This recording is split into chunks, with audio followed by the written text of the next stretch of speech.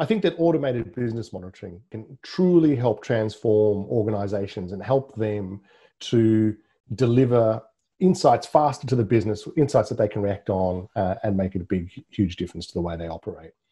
And how does it work? Well, fundamentally, when you're looking at products like Yellowfin Signals, they automatically slice and dice vast amounts of data, looking for changes in that data, looking for changes in trends, looking for spikes and troughs, etc., that help organizations to quickly identify the changes in their business that they need to react to.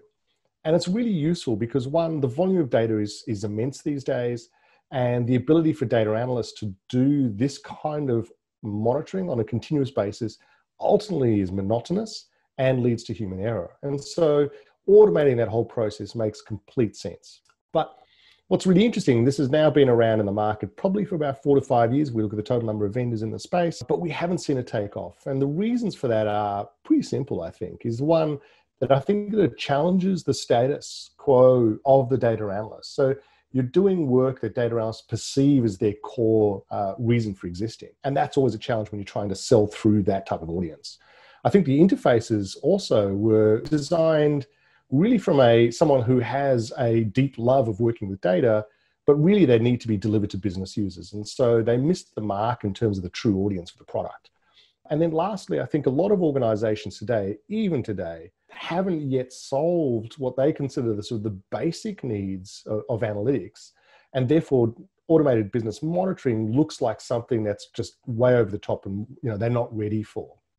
And I'll definitely challenge that. So what really needs to change? Well, firstly, I think you've got to really rethink the whole problem, right? We're not solving the problem of the data analyst. We're solving the problem of the business. The result of that is you're selling to business. You're not selling to data analysts. And therefore, you've really got to think about their needs and what they want and their expectations. That results in rethinking the interface. You've got to think about the interface from a business user perspective, not the data analyst, not the person who loves data and is prepared to sort of delve into it and slice and dice, etc. So you've got to make it super easy for the business user. And then lastly, and I think unfortunately for the environment we're in today, organizations have to feel the pain. Organizations today realize that they simply can't keep up with the data analysis they need to do to maintain market momentum and to be successful given the current environment. And so they are looking for alternatives. They're looking for quicker, faster ways to do analysis of their business, understand what they can react to, understand what they can do faster. And that's what automated business monitoring does for you.